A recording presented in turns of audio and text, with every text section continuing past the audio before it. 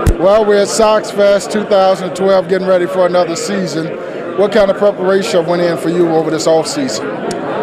Same as always. I started playing catch a little bit earlier this year, about the middle of December. Usually I'm about the 1st of January. Just a couple weeks earlier, started throwing a little more. Working out hard, having a good time, and enjoying a little downtime still as I gear up for spring training coming up here. Now, there's a lot of question marks with this team as to who's the closer going to be. You have any insights on your role in that bullpen this year? It's going to be pretty much, you got to earn it in spring training, is from what I've heard.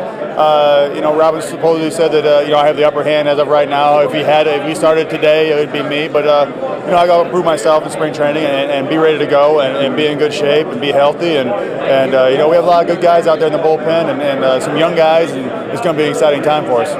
When you look at some of the transitions that took place over the offseason, and more importantly, the recent signing of Chris Fielder with Detroit, what do you feel does this team need at this point to put itself head and shoulder above Detroit? I think just live up to our potential. Have guys, the veterans, step up and be the guys we know they can across the board. We have a lot of guys that you aren't a real young team in Major League Baseball time-wise, and we just got to go out and just play the game the right way and not beat ourselves.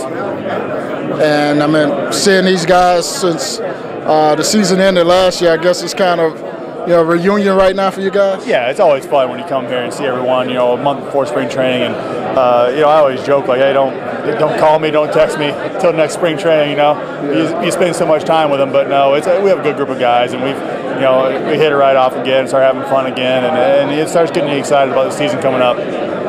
Coach with Matt Thornton. Thanks, Coach.